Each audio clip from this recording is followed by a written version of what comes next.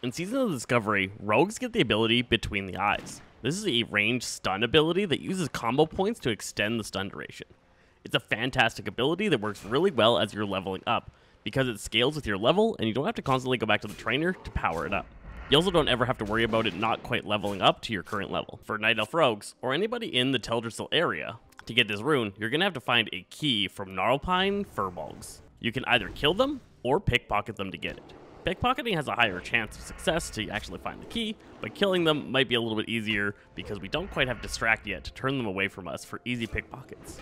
These Gnarlpines are found in the southwest corner of the questing area in Teldrassil, and you're going to have to be going here for Ursa anyways, so it's a pretty good time to be getting this key.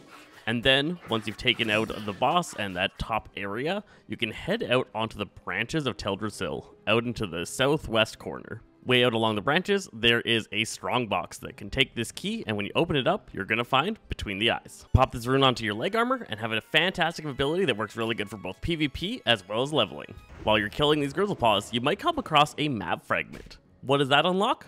Catch us next time for figuring that all out.